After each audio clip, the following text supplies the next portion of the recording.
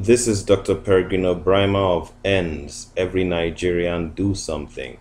And in this little presentation, I'm going to be looking at Boko Haram, which is Nigeria's terrorist organization that has been ravaging the northeast of the nation particularly, and its relationship with Chad, our French-speaking northeastern neighbor. The first thing to point out is that the involvement of Chad in and its interest in annexing parts of Nigeria is actually not new. In the 80s, the Habre forces, now Habre was the president of Chad before Idris Deby, a rebel, took over. So the Habre forces tried to annex um, parts of northeast Nigeria and has been interested in parts of our country. And that was under the reign of President Shehu Shagari. And the General Muhammad Buhari at the time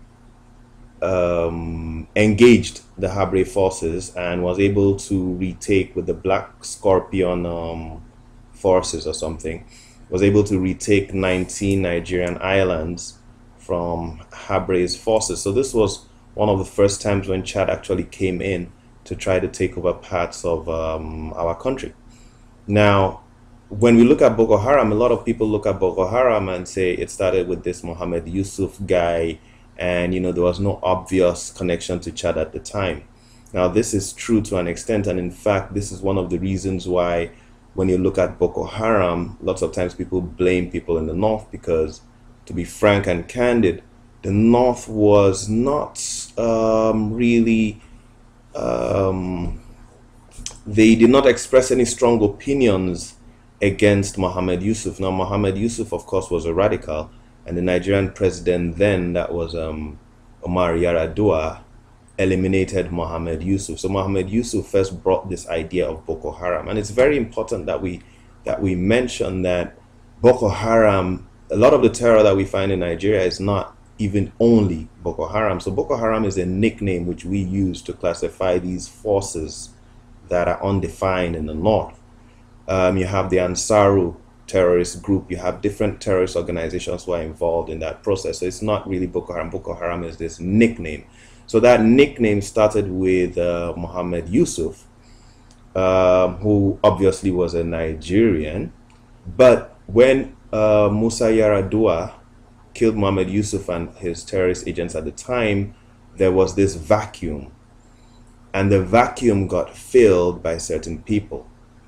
So I've written an article on that, which is Boko Haram 1 and Boko Haram 2. You can find that in on the END's website in light of new revelations.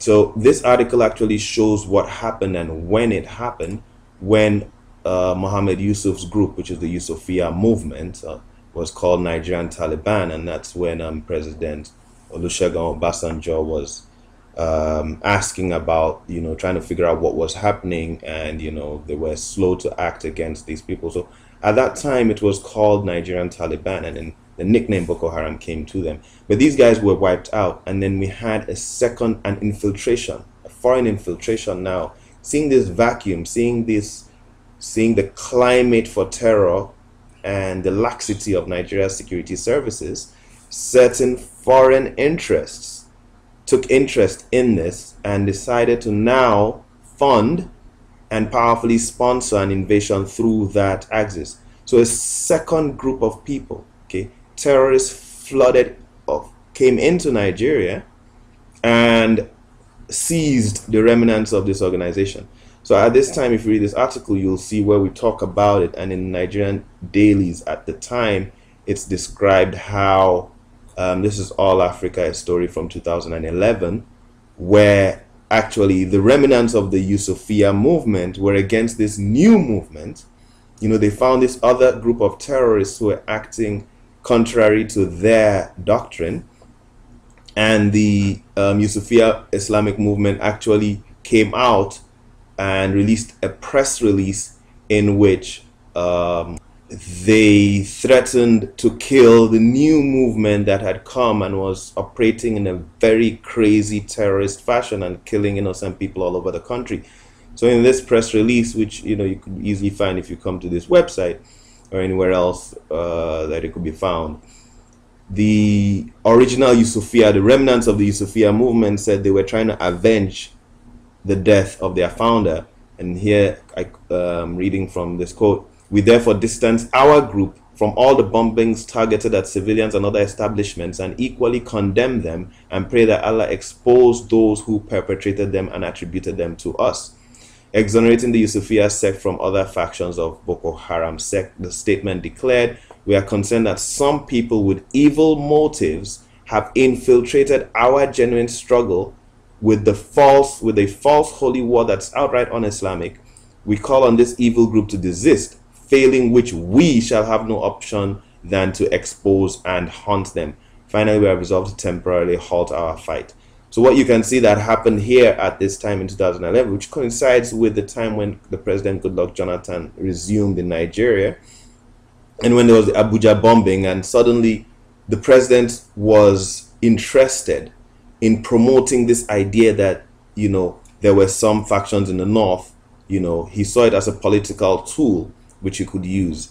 So the continued sustenance of Boko Haram at this point favored the president of Nigeria.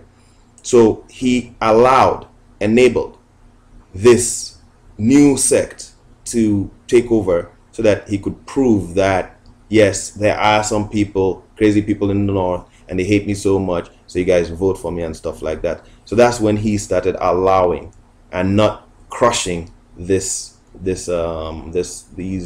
second set of terrorists.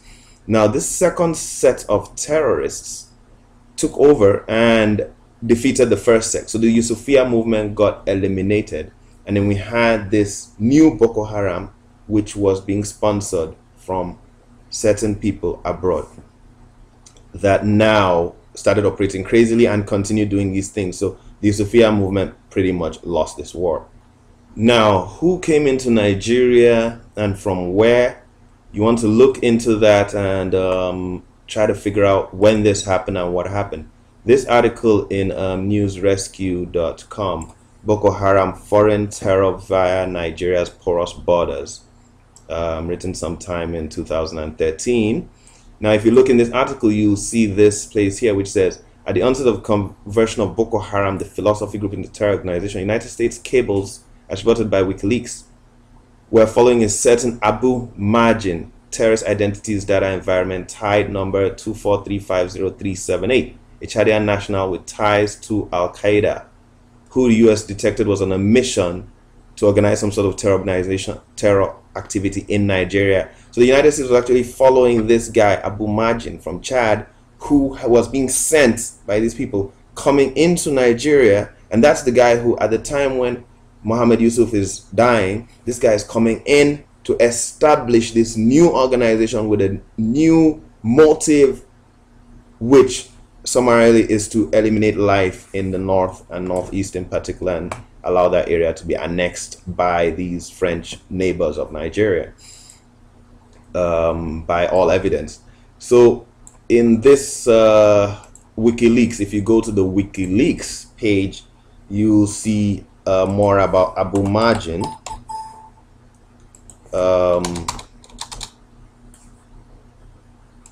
Right here, where is it?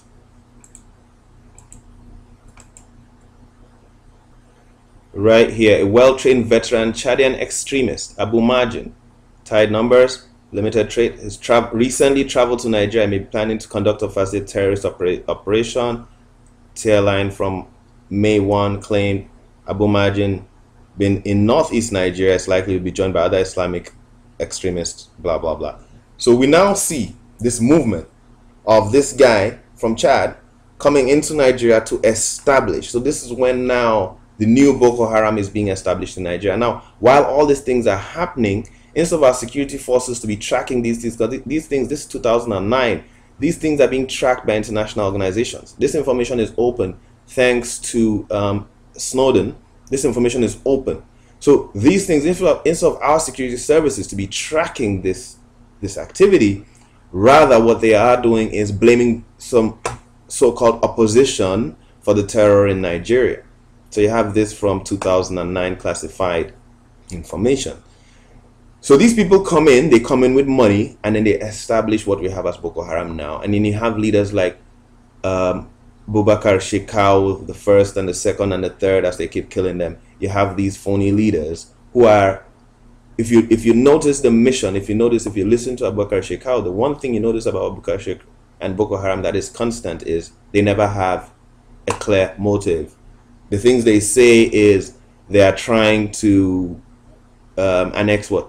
To convert the whole nation, or convert half of the nation, or they never really say what they're about. The only thing that has been constant about them is the genocide, killing everybody in sight, burning every building in sight. And they do that along with Nigerian military. Nigerian military does the same thing, kills the people, burns buildings. In fact, we've seen pictures and stuff. Basically what the Nigerian military does is it says, these villages that could be occupied by the terrorists, their soldiers go there and burn down the village so the terrorists can occupy it. So one way or the other, you have the whole population of the Northeast being pushed out. So that whole area is being cleansed out by the activities of these terrorists.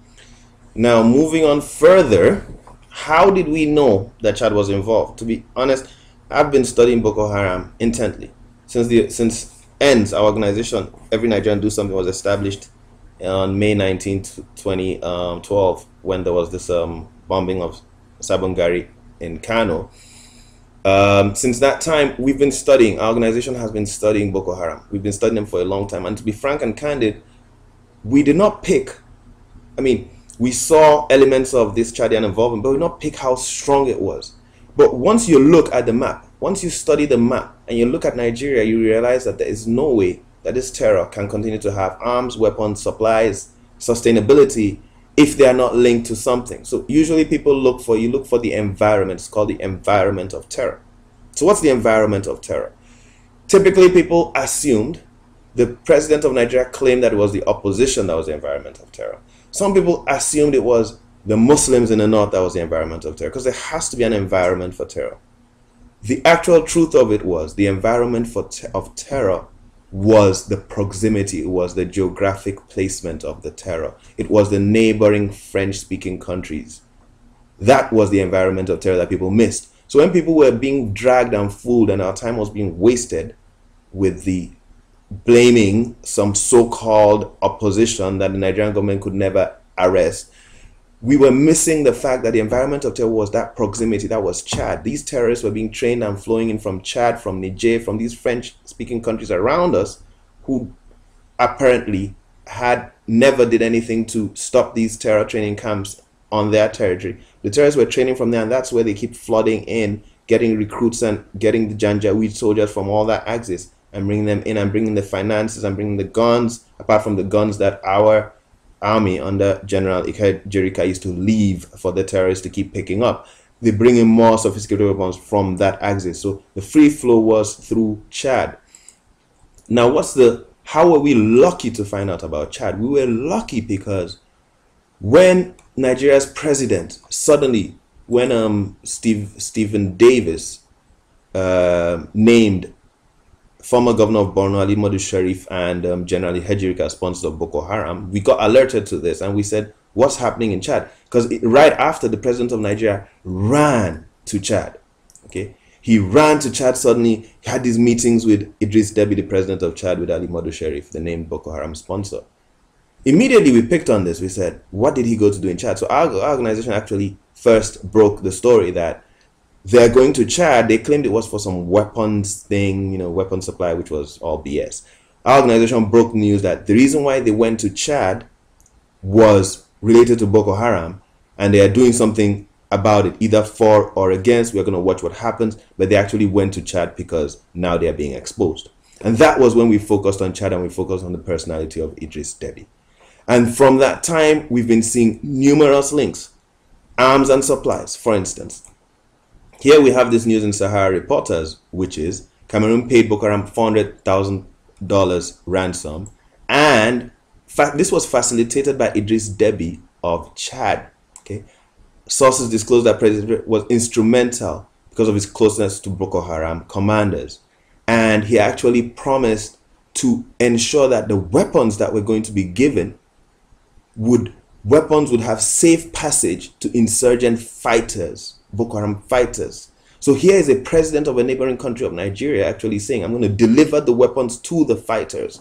So now we now started to see the connection. And then there was another case where political associates of Idris Deby again was arrested with missiles for Boko Haram. All of a sudden we now start to see how that supply of weapons is coming through Chad, bring them from Sudan. And the northeast of Nigeria is very fertile with land, oil, resources. Uranium actually seeps from the ground in parts. Uranium seeps like wells. You dig a well in parts of the northeast, you can't drink the water because it's loaded with uranium. So the northeast Nigeria is very, very, very, very resource rich. So you have somebody, proximity is there and interest is there. And these people are interested in annexing and destroying that region and taking it over. Now, since then, we've been seeing all this evidence of, people, everybody always has been saying all the time that the fighters in the north going around speak foreign languages. They don't sound Nigerian because these are mercenaries being brought in, flowing freely through the Chadian border, being brought in all the time. You have the suicide bomber who said she's from Chad. The language they speak, they're either speaking French or twisted Kanuri. The fight has basically been an invasion. An invasion has been happening, and our president, clueless president, has just turned the other side. He's looked the other way. Okay, so you have this article, Boko Haram foreign terror to Nigeria's porous borders. And then, as it keeps going on, we keep on seeing these links. We see this connection. We see the fake ceasefire. There was this ceasefire the president of Chad advised Nigeria's president to announce, or they conspired to announce, and it was definitely a sham. Everybody knew that it was a sham. We opposed it from day one, and there was only one reason for that ceasefire, and it was to allow Boko Haram get stronger. Okay, so the ceasefire, since then, the president has not denounced it. He has not cancelled it. So technically, the ceasefire is still on according to our president, and that was to allow. So we suddenly started seeing this desperation. They are trying to allow Boko Haram to continue to remain strong and able to destroy that region. Now, this is a lot.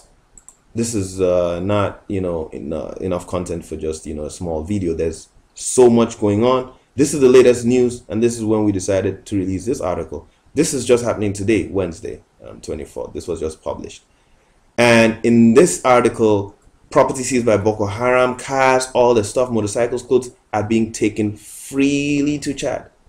This stuff is being taken to Chad. So Nigeria is being siphoned. The people are being eliminated. The properties they steal are being taken to Chad freely across the borders. There's no resistance to it. This is a sweeping invasion that Nigeria is under.